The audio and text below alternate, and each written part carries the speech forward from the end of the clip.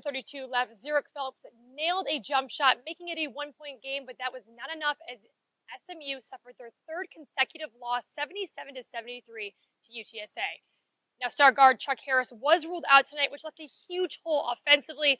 And to top it all off, SMU blew a 13-point lead going into halftime and simply could not pull away in the second half.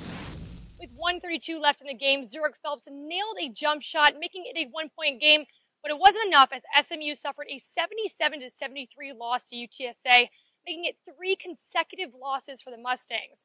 Now, star guard Chuck Harris was ruled out tonight, which was a huge hole offensively for the Mustangs. And to top it all off, they blew a 13-point lead going into halftime and simply could not pull away in the second half.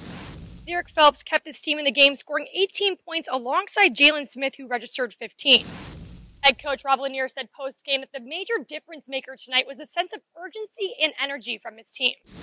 The difference between becoming good and taking the next step.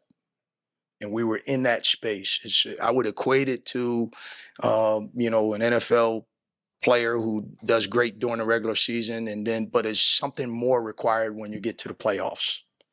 And the Mustangs will be back in action this Wednesday when they take on East Carolina in their final regular home game of the season.